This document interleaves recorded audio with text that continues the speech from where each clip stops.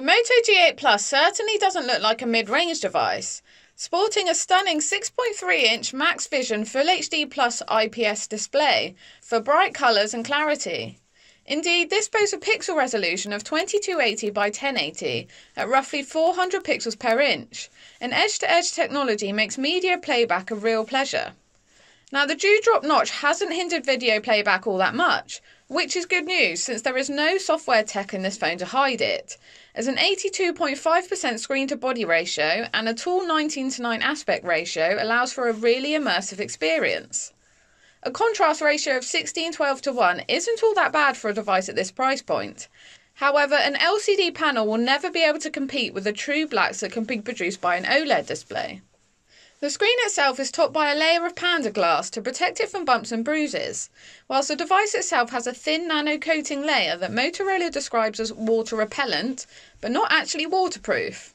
The device also comes with a TPU case in box. Indeed, the G8 Plus is actually a plastic build rather than the more premium glass. This does make it fairly prone to smudges and dirt, but on the plus side it's less likely to shatter and is certainly more lightweight. At 188 grams and with dimensions of 158.35 times 75.83 times 9.09 millimeters, it is a lot more pocket friendly than many other similar devices.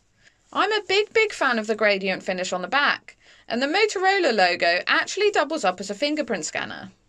The rear of the device is also home to a triple lens camera system, consisting of a 48 megapixel main sensor with an f1.7 aperture and PDAF tech, a 5 megapixel depth sensor with an f2.2 aperture, and lastly a 16 megapixel ultra-wide action camera with an f2.2 aperture and a 117 degree field of view. Images shot with ample lighting are brilliant, with plenty of detail and decent colour reproduction. Onboard AI enhancements also work very well to ensure the best possible picture every time, and they don't oversaturate as much as other similar devices that I've used.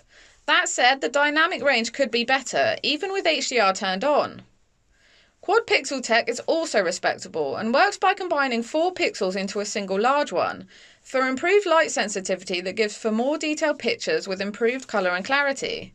The resulting pictures are of course 12 megapixels.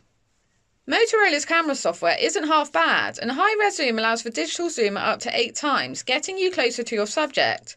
But as you can see, the details are certainly lost.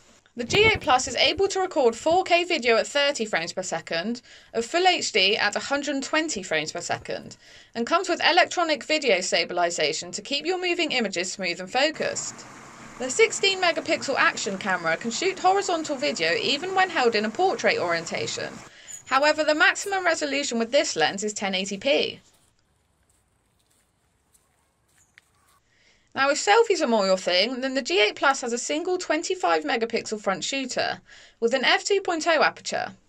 This comes with similar quad pixel tech for 6 megapixel results and takes some really impressive selfies for the price point.